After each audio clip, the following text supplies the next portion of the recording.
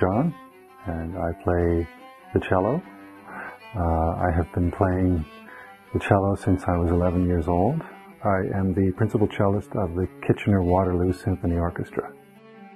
I first heard about Opus Dei from a friend of mine who was a musician. I wasn't a Catholic at that point. I was involved in other things, and I was really impressed by this friend of mine in the orchestra. You know, there was one point where I caught him playing the violin for God, so to speak.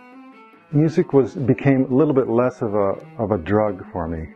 Books, paintings, music, these are beautiful things, but you can kind of turn them into an end in themselves, like to live for them totally. Didn't work out that way for me after I started to try and offer it up to God. Well, eventually I got married and had a family, and I can do these things for them too.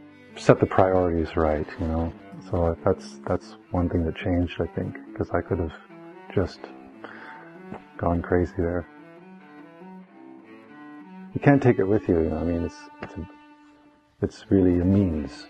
And musicians are famous for being eccentric, especially, composers. You have Beethoven, who struggled so much, to compose his music, just tearing his hair out. He just suffered so much, really struggled hard. And then you had Mozart, who it seemed to just flow effortlessly out of his body, music, and just put it down. It's beautiful. And then you look at their lives, and they were a mess. Mozart gambled a lot, or whatever, all kinds of things. How can this person, what is with the sublime music and everything? And, well, they were just talented. They were great. They could do it. They had this fantastic gift, and they certainly focused on that and did that. But I've always felt that this is not the way it has to be. It doesn't have to conflict. So if I have a regular plan of where I try to live my faith out during the day, this really does help me to put the music in its place.